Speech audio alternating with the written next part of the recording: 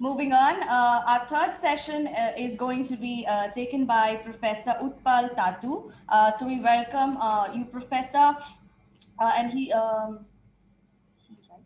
yeah. So he is a molecular biologist, a biochemist, and a professor at the Department of Biochemistry of the Indian Institute of Science. We're very grateful that you're going to be teaching us about the global access to vaccines, and we're looking forward to, our fears regarding the vaccine being addressed by you. Thank you.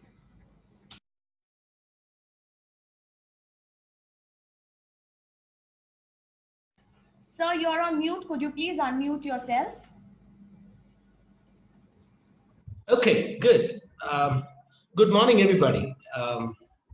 Very happy to be here today talking to the students. I think large number of school students, I understand, and very, very happy to share some of my experiences and ideas about the topic that we are deliberating today. Thank you for your kind introduction. It's a pleasure for me to actually be at this forum. First time for me, but I think it sounds very exciting. I also heard the talk earlier this morning, and very nice to see the question answer sessions and interactions that students are having with the speakers. I'm going to share my screen briefly, but what I'll do is, I was given the topic of talking about vaccines, about global vaccine availability and so on, and which is what I will definitely cover that part in my discussion, in my talk in the next few minutes. But I thought what might be also exciting is to share with the students what can a scientist do? How exciting is it to be a scientist? And what are scientists' responsibilities towards society?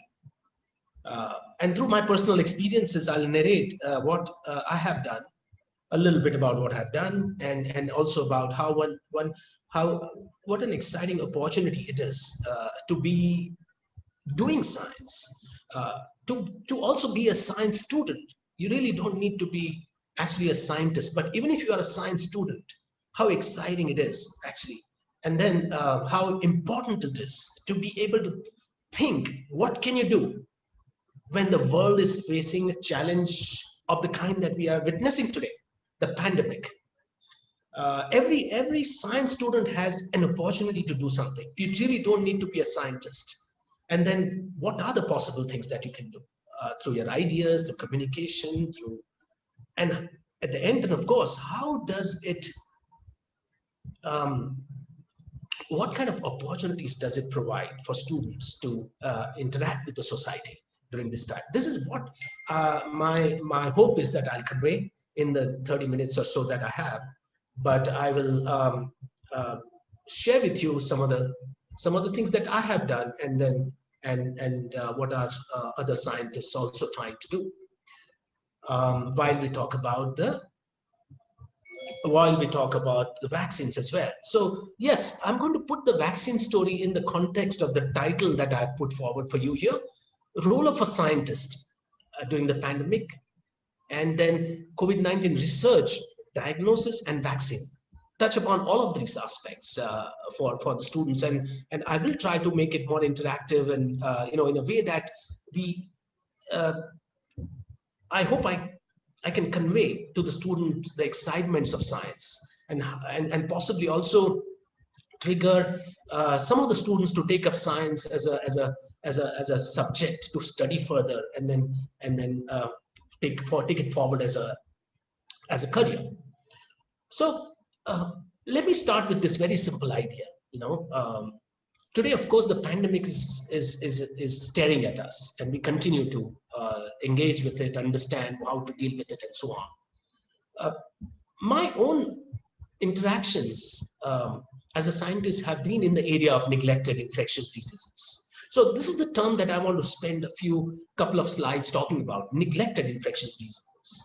And I also want to take back this discussion to the time when I decided to do science, and how I decided to do the topics that I research on.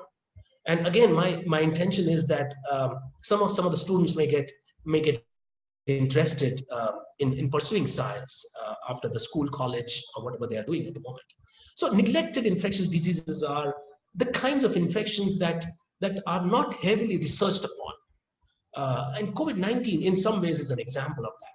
There are large numbers in all over the world where infectious diseases take a toll on various economies, various populations all over the world. But among them, there are diseases which are predominantly present in underdeveloped and developing nations. And those are the diseases which do not often get enough attention for the reason that there is no financial benefit in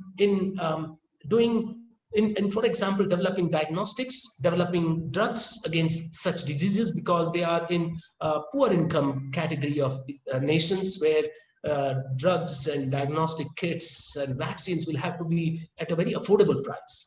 And so pharma companies often don't see that as a encouragement. That's not where their money will be returned or their investment can find return. And justifiably so. Of course, pharma companies have to think about their business and their sustenance. So it's understandable. But that's really why many diseases remain neglected. They're not enough. There's not enough research happening on it, and there's not products coming out to manage these diseases. And the list of these diseases is large, of course. But what I've shown you on this colorful slide is some of the infectious organisms, such as amoebiasis, giardiasis, trichomonosis, plasmodium. It's no longer neglected, but it was on the list of neglected at some point in time. And then many other infections. And these are the infections that my laboratory at Indian Institute of Science tries to research on and tries to understand what can we do, understand not only in the lab, but also in the field. So that's really what neglected infectious diseases are. And when I started my research career after finishing my studies and postdoctoral studies, my motivation was really to look around in the society. What are the current problems that, as a scientist, as a biologist, I could make a difference with? And that's really how I decided that diseases which I saw around me at that time, which was malaria and trypanosomosis and diarrhea, I decided that can I do something on it? I really didn't have much background in studying these infections earlier, but I decided that this is how I will interact with the society. So that's really how my journey began in this field. So what I'm going to do in my talk in the next few minutes is to first start giving you a broader perspective about neglected diseases, its connection with our environment, our animals, and us, ourselves, our activities. That's a broader topic which results in pandemics of the kind that we are witnessing today. I already talked to you about neglected diseases. I'll dwell upon it a little bit more and then jump into the main topic of my own experiences in COVID-19 and then eventually a little bit broader discussions on vaccines and the way forward with where we are heading. Pandemic is not over. Everybody's still worried about what might happen next. So this is the part that connects with what I told you earlier on, that neglected infectious diseases. And then the idea that I'm trying to convey through the slide that I've shown you here is that majority of diseases that we hear about today, in fact, are contracted by humans through its environment. And large number of them, in fact, as many as 70% of our infections actually come from animals. And this is an important point that I want to get across to you, that we interact with our animals very closely, and our interactions with our animals is changing rapidly. Be it agricultural animals, cattle, sheep, buffaloes, be it recreational animals, be it pets, all of these have an impact on, and while we think about humans should remain healthy, but we often forget that the health of humans actually depends on what is around us. It's equally important to keep our animals healthy in order for us to be healthy. This is what I've been preaching and practicing for the last more than 20 years that I've been here and doing my research. And then, of course, last 2 years have been what an eye-opener it has been. I think many of the things that we talk about has unfortunately come true. That because of the neglect of dealing with animals and taking care of and examining animals, infections have jumped species boundaries, have come from animals to humans. And I want to show you here that large number of diseases, and the lists are here. I'm not sure if you'll be able to read it, but rabies is an example that all of us are aware of, and many other viral and non-viral parasitic infections coming from small rodents to birds to deers to pigs. We know about swine influenza from cattle, and then of course poultry. All of this, of course. And then, of course, there is the environment, which includes the flora and fauna, which all are potentially source of transmission of diseases for all of us. And that's something that I want to get across. My own research has predominantly focused on such infections that jump from animals into humans, and the list of which I showed you early on.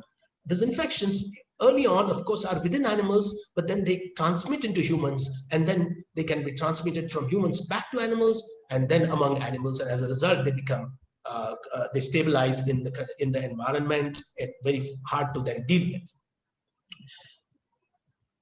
As I talk about this idea, I want to put forward this simple table. If this were to be an offline seminar, I would ask my students that tell me what are the most common infections that you heard of, and the answers would be influenza. People would talk about Ebola because they talk about it in newspapers, and would talk about, of course, things like Zika virus and Nipah.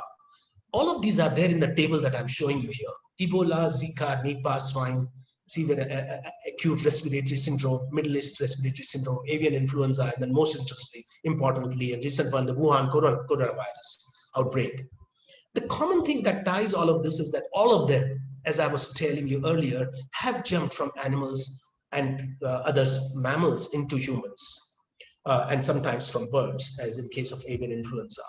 I will not go deep into the science of it, but all of these infections, be it most of them from viruses, actually have caused havoc. In many of them, there were outbreaks, major outbreaks, a lot of fatalities happened. Many of them were controlled, and then we are still dealing with the last one, which is Wuhan outbreak, which originated in China. And this particular part of the table talks about where these infections originated. So yes, indeed, what I'm telling you is the reality. Infections are spreading across very efficiently all over the world. So what I'll tell you that as a scientist, then what have I been able to do about it?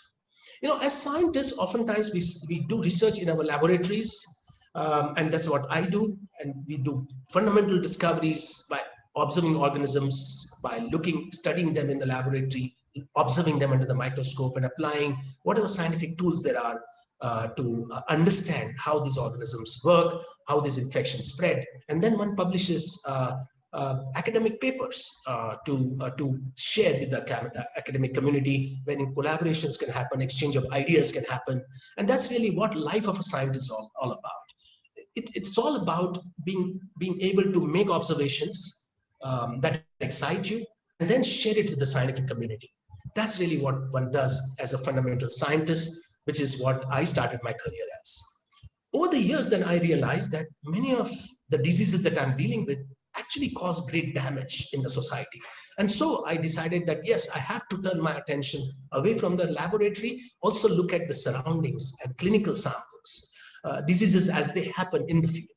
And which is what I got busy doing in the last 10 to 15 years, applying or extrapolating observations from the basic science, laboratory-based research into the clinical. And eventually then, one hopes that many of these observations will result in some interventions, be it at the diagnostic tool level or drug level. And this is something that I'm embarking on. And in some small, minute way, we had some success. And again, I must say that this is not to glorify my small success stories, but really to make an example out of it for students who may find it exciting that, hey, this is the career I want to take off. This is what I want to do with my education in the years to come. So what I did early on is to be able to connect the laboratory science to the science as is applied in the field, to the problems that are faced by people, by farmers, by animal owners, and also by community at large. I created a platform, and my institute, Indian Institute of Science, was very, very supportive and helping us create a platform where we could actually convey our science to the society. We could actually create products. We could actually provide service at a very different levels. They, in fact, gave me access to a laboratory where all of this interaction can happen in a way that there would be no limitation in terms of communicating and taking science out of the laboratory. And that's what resulted in a possibility where observations made in the laboratory could then be converted into interventions for society at large.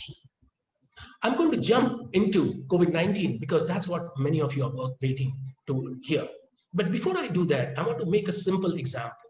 Since I gave you an example of a neglected infectious disease and how animals are transmitting diseases and how our health actually depend on the environment, one of the most common example I want to raise. Many of you have heard about rabies.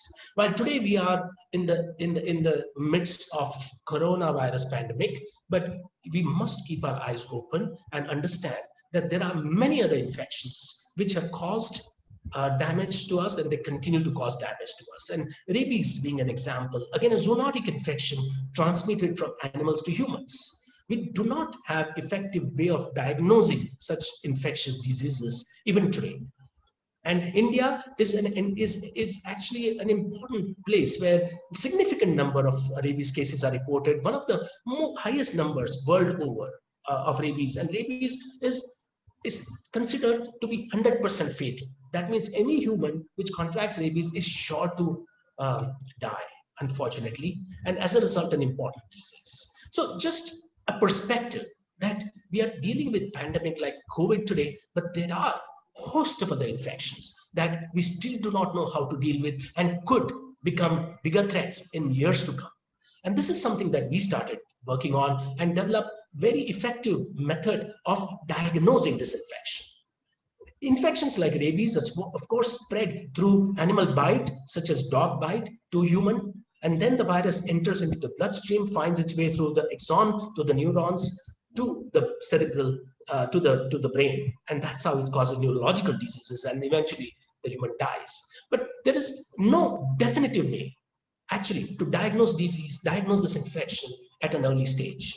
Even though the person who contracts this disease will die, it's important to isolate this person, especially the animal, away after identifying that it's infected, in order that the spread of the infection can be prevented. And that's really why diagnosis is very important. And that's really what we did. We developed a method for early detection of rabies. Even when there are very early signs, we don't yet fully know that the symptoms are there, but we can actually detect the disease. And that's really what was lacking. But what I want to show at a broader level is that, like rabies, there are many other infections transmitted by all kinds of animals. And in India, there have been outbreaks at various points in various parts of the country in this context.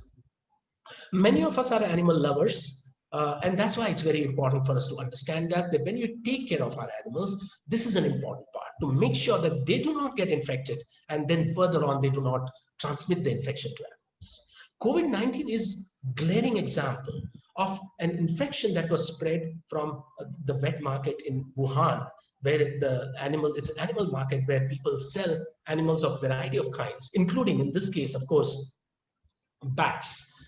Bats typically is not a food for humans, but some people they like to eat bats. And as a result, this is how the early transmission may have happened. We don't know exactly what, but I think there are a variety of stories. But that's really the context in which I'm putting this emphasis on taking care of animals and understanding zoonotic infections, that is, infections that are spread from animals to humans. In the next few minutes, I want to tell you again how important it is to think about it in a broader perspective. I was myself doing a lot of work on coronavirus infections in animals for last several years. So to tell you that while we know that this infection is probably spread from bats to humans, in fact, coronavirus common in dogs, cats, and many other animals. And for the last several years, my laboratory was actually doing diagnosis of coronavirus infections, even before the world had heard of COVID-19. Even before the pandemic struck us, coronavirus infections continued, and then there were diagnostics that were already available for animals, and we were getting routine samples from dogs and cats for diagnosis of coronavirus. As a result, already in the last few years, we had very robust methods available for diagnosis of coronavirus infections in animals.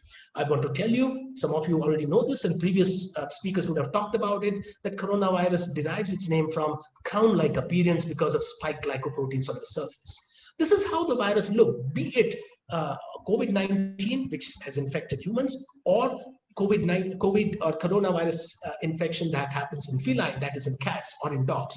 They look the same. They are the same, almost the same. At genetic level, they are very closely related. So what I would like to emphasize is that because the awareness that we had, that animals can transmit infections, we actually were at the right place at the right time in developing effective strategies for mitigating coronavirus infections. And as you all know, coronavirus COVID-19 diagnosis depended a lot on RT-PCR methods, which is what, of course, we were doing even before COVID-19, and that made us, made it possible for us actually to create a test which was very effective even for COVID-19.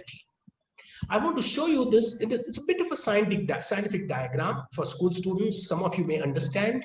It's a kind of a phylogenetic tree, which tells you the relatedness of different forms of viruses, and that happens through genome sequences. For example, the COVID-19 that infects COVID virus that infects humans is closely related to the bat, but also not so far from those that infect horses, those that infect cows, those that infect the cats, or from porks or to the dogs. And as a result, there is a lot of exchange of information that's possible. And we, of course, were working on the domains other than humans even before COVID-19, and that helps us to actually pivot in the right time and apply technologies to develop products. Very quickly, I'm going to tell you that early on, we did some very, very interesting lab-based observations.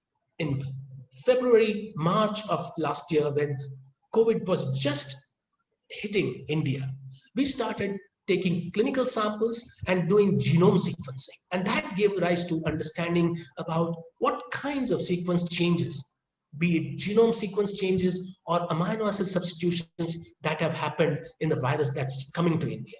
And we found very quickly that the virus that we found were closely related to those from Bangladesh, and then those in turn were closely related to the to the European form of COVID-19. Well, I'm going to go a bit fast and tell you that we used this knowledge early on and created a platform where we began to discuss with international bodies. In fact, in February of 2019, when the story was just beginning, we had a global sort of a conference in my laboratory where coincidentally there were scientists from all over the world who were anywhere supposed to visit who were experts in infectious diseases. And that's really how on 28th January, we set up a protocol because Wuhan cases were just being reported. And then, of course, as a scientist, we set up a protocol to see how the disease would progress, not knowing what was going to happen. And then, of course, interacted with the government and eventually developed robust methods to mitigate this pandemic.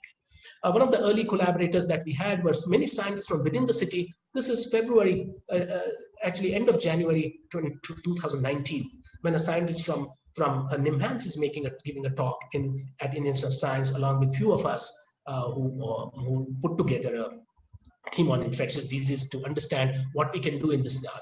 We interacted closely with government of Karnataka and created a strategy to understand how we can control the disease. I'm going to skip the slides, but to tell you that this allowed us to create a robust technology for creating a way to detect the disease at the right time. And this was important because now as we look back we have so many different tests, and RT-PCR is a common household term everybody understands. But at that time, we had to think about how to make how to train people to even do RT-PCR at the scale that was required at the national level. And some of it, actually, I had a chance to contribute. And in turn, we developed a test ourselves for COVID-19. What all of this resulted was actually a decrease in the number of cases because large number of tests were being conducted all over India. ICMR did a wonderful job in creating centers for testing. And as a result, today, of course, we are at a stage where disease is in control at a very, very good level in India in a very enviable manner. What our country has done is exceptional in terms of mitigating the disease. Of course, the risks are still ahead and we need to continue to monitor, but yes, we are in a good position. With this sort of a general understanding about how science has helped and how as a scientist I have done my part in interacting with the society, I will jump into some additional aspects of vaccines and the way forward. Now, students, of course, are aware of the term vaccine, but the term actually was devised by a medical doctor by name Edward Jenner, who talked about, who created one of the first vaccines. And the term came from variole vaccine. It's actually something that's related to the smallpox of cow. And that's how the term vaccine came about. And that's often interesting for us to think, because as students, we are always, confronted with various complicated terms, and we accept these terms. But it's interesting for us to think about how has this term originated, because lies behind that term is an interesting story about how the whole idea would have come up.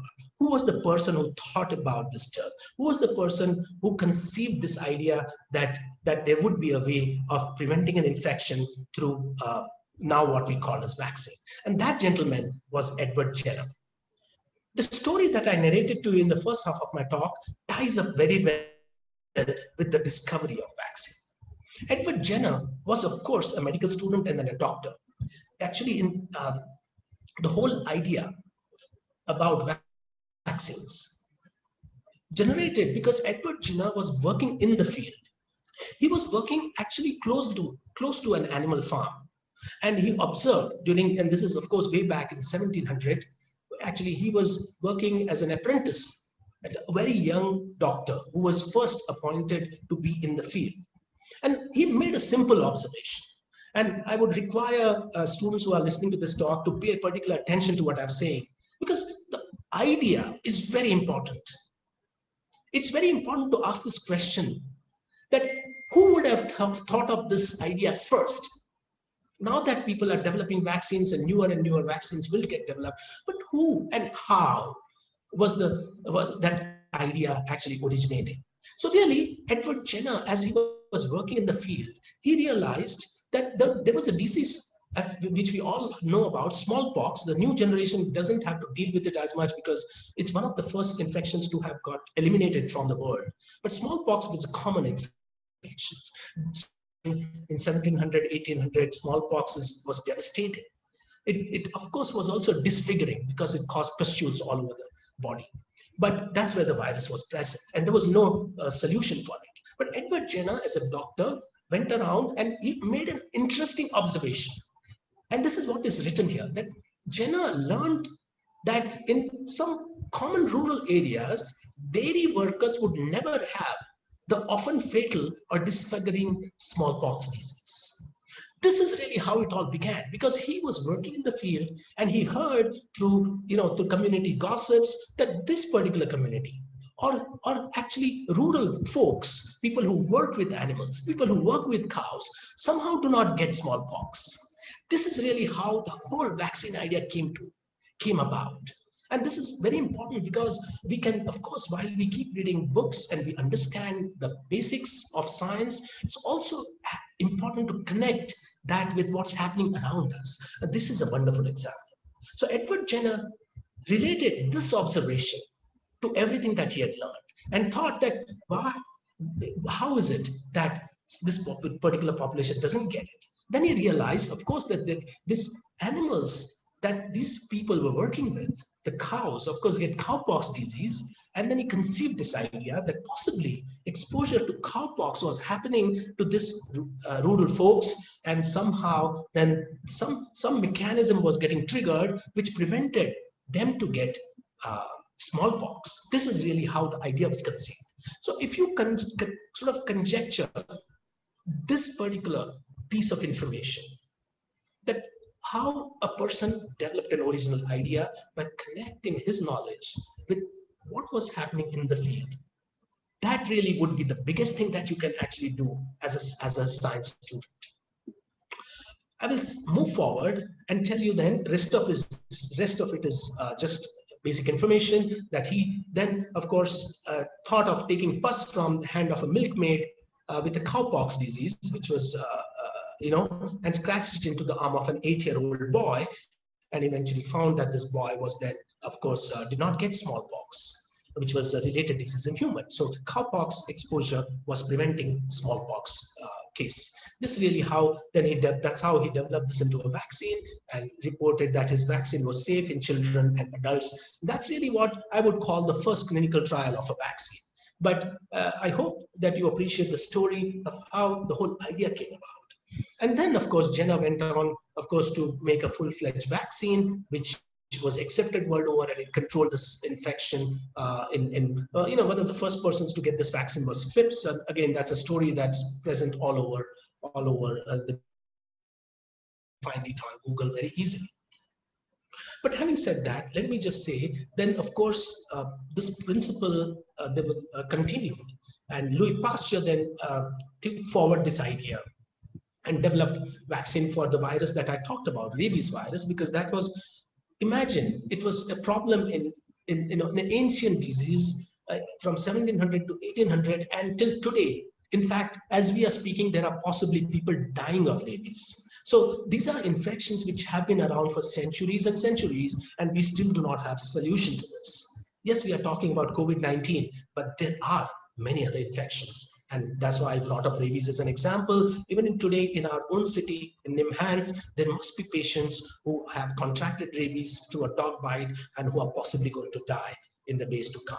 And this is a virus for which the vaccine was developed already by Louis Pasteur. But of course, there are some gaps that we haven't been able to meet.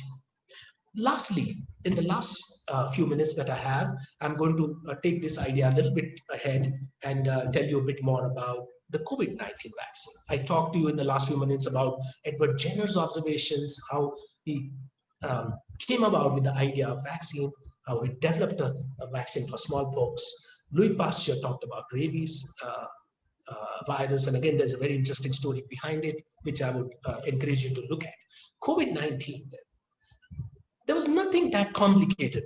In some ways, the conceptually developing a COVID-19 vaccine was not an intellectual challenge.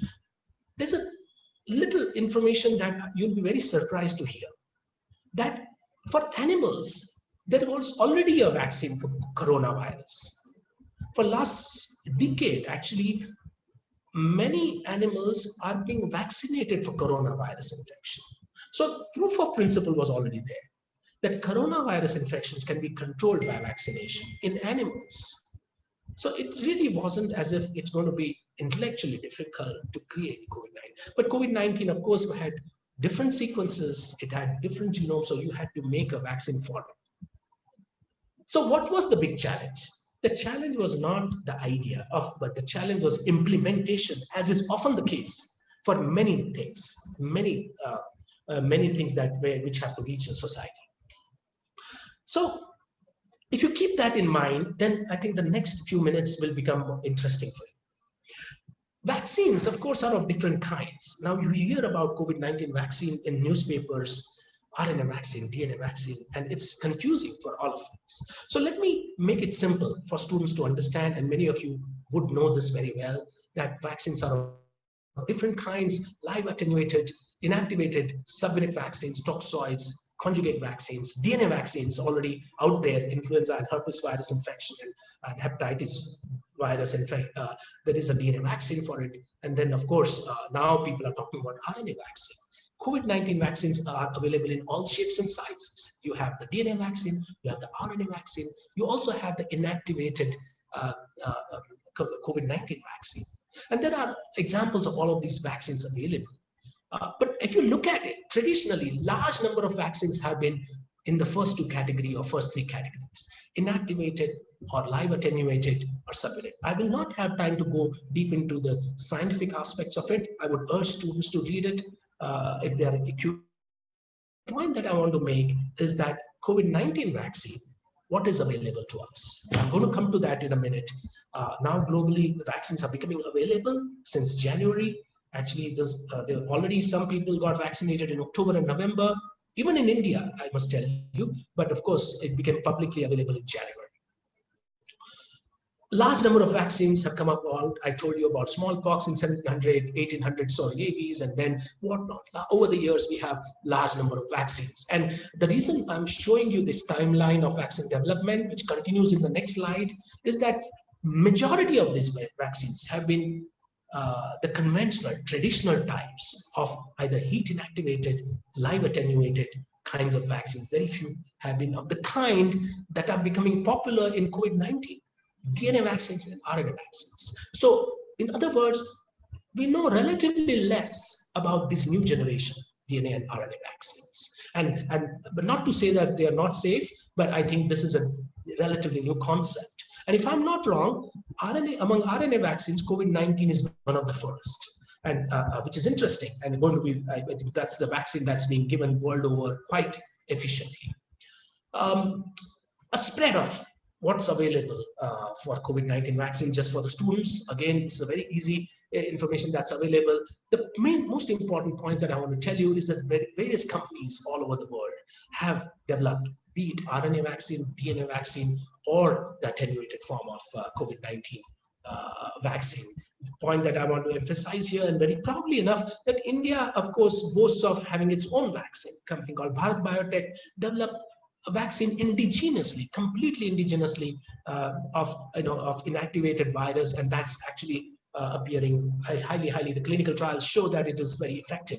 But in addition, of course, there are other vaccines being manufactured in India, which they were not designed in India, but they're manufactured in India. Some of you may have heard that India is the pharmacy of the world. The vaccine manufacturing capacity in India is one of the largest. And India is manufacturing some of the largest doses of COVID-19 vaccine. As a result, we are able to, in fact, export to many countries. We have already exported to neighboring countries that include Nepal, Bangladesh, Sri Lanka, but we continue to export it to other countries. And that's something that has made India very proud because of the large manufacturing capacity that India had. But importantly enough, very interesting to think about that Bharat Biotech developed its own indigenous vaccine, completely conceptualized in India and developed in India, and government of India backed it up very well. In fact, a few weeks ago, where Prime Minister himself got a dose of the vaccine developed by Bharat Biotech, and he's supposedly doing well, and this vaccine is very easily, commonly available. But what I want to show you here is that vaccines, the challenge in COVID-19 vaccine really was less of conceptual, but more of implementation, of manufacturing. This is the first time ever in the history of mankind that you would need a vaccine that probably will have to be given to every human being on the planet in the years to come. So up until now, there has never been a situation where you would require a vaccine in such large amounts. That really was the challenge. How can we ever cope with the demand of vaccine at such large amounts? And of course, more and more vaccines being available. Of course, it all started with giving vaccine first to the frontline workers and so on, and then to the senior citizens, and now gradually it's becoming available to the others. And there's a lot of information. But when you think about vaccine, I want to flash a couple of slides to intrigue the students that you really have to think about precisely what is there in the vaccine. When you talk about DNA vaccine, what is the piece of DNA out there in it? When you talk about RNA vaccine, as I'm showing you in this slide from Pfizer, what is the specific RNA sequence out there, is there in the vaccine? Please do think about the specifics. That's where the science and exciting information is. DNA vaccine, again, Covishield, and all of those are actually DNA vaccines in a proteoliposomal particle for its effective delivery into humans. But this is what I was telling you, that India is one of the largest producers of vaccines. I already gave you example of some of the companies that are producing vaccines, and there are more that are coming into picture, and that's going to be a good news, not just for us, but for the world over. Very quickly, I'm going to wrap up and say that, well, all well and good that vaccine is available, but how did we create a vaccine in 1 year? January 2019, we began to have this problem. January 2020, vaccine 2021 vaccine is available now to us in about 1 year. January 2020 is when the problem began.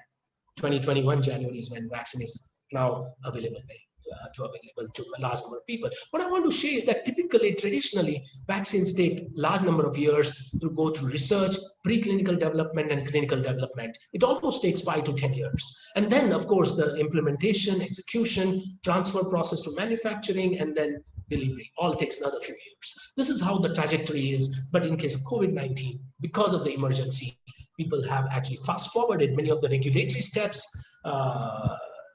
and a lot of government support has been available. As a result, unachievable, what was thought unachievable has been achieved. That vaccines are now available. Multiple vaccines are available. New vaccines are coming out. It's all good news. I'm going to end very quickly and say that we will continue to need new vaccines. Of course, COVID-19 vaccine is available, but of course, there are many other vaccines, be it Zika, Ebola. Some are ready and others are in the pipeline, and the experience with COVID-19 has helped us and will help us.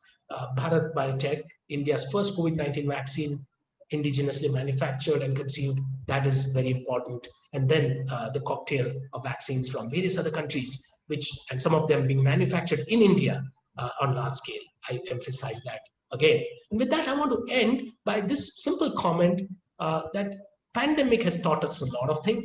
It's an exciting opportunity for students to think about science as a way forward, to study further science and maybe make a career out of it and make a difference in the society. And of course, COVID-19 is a situation where scientists, politicians, regulatory bodies have worked together to overcome this challenge. And I think overcoming the challenge is possibly something that is too early to say, but we have made a small difference.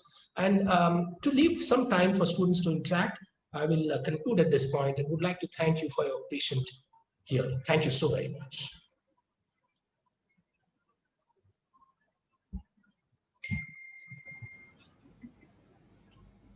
Thank you, Professor, for that presentation. We have a few questions for you. The first question is from Cindy Yao from Fuzhou Lakeside International School, China. And she is asking you, why is it that bats react differently to the coronavirus than humans do? Well, those are the species differences. Many infections, many organisms many animals can harbor organisms without damage to themselves. But when the same organisms enter another species, it can cause infection. And there are multiple various reasons for it. Bats do not succumb to coronavirus infections as humans do. The difference is in the way the infection is caused and the way the infection transmits. So as a result, until about a few years ago, virus which was residing in bats had not encountered humans. But when it did, because of the kinds of interactions that have taken place between animals and humans, in this case bats and humans, it did find entry into the human system. And then suddenly it actually there were mutations that took place and it adapted to the system and became a virulent form. So yes, it's all about the genes of coronavirus. That's where the mysteries lie. But broadly speaking, it's commonplace knowledge that organisms that some animals are completely comfortable harboring can be extremely harmful for other animals. That's because of the species boundary in terms of infection and in terms of the invasiveness that the viruses and bacteria can exhibit in different biological systems. If I have to explain this in a deeper, it will be a long time. But I hope I have given you some small information about the question. Yes, thank you, Professor. Earlier, you showed us some pictures of some of the meetings that took place between experts on COVID-19. So we have a question from Manya Singh for you, and she's asking if there is a set of communication systems between medical experts globally. It's a very good question. Manya, that's a very pertinent question. And this has been the biggest challenge. To me, it continues to be a challenge. So I'm going to answer this question in a bit bigger way. I'll take a half a minute to answer this question, maybe 15, 20 seconds. But the point is that even today, actually, there is not enough communication internationally as far as COVID-19 is concerned.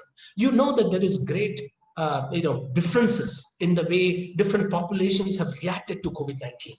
While in US, it still continues to be on the rise. The much more severe infection COVID-19 has caused in that population, but in India, and we do not have a clear answer. And so really what you're pointing is very important, that there has to be a lot of collaboration among the different countries, scientists. We haven't seen that a whole lot in the last year or so. And that's really why this question is still open. It's an unanswered question, that why have different populations reacted differently to COVID-19? So your point is absolutely valid. There have to be better platforms. And that's something hopefully people have been so busy just fighting this infection within their own countries that they haven't had enough opportunity to think about collaborations. But yes, some collaborations are beginning to happen, supported by governments. Discussions are happening among scientists, and platforms are being created as we speak. But yes, not at the pace that was necessary. We can do better. Okay. Yeah, Professor Tatu, we have to say thank you so much for giving us your time of day and for helping us understand that there's in fact a production of vaccines at a mass scale going on in India, and that people do not have to be fearful, and that their time to get the vaccines are going to come soon, and that we are in fact capable of exporting vaccines to other countries. Thank you so much for giving us that understanding. Thank you once again for your presentation and all the knowledge that you shared with us. Yeah, thank you for the opportunity. It was a pleasure. Thank you.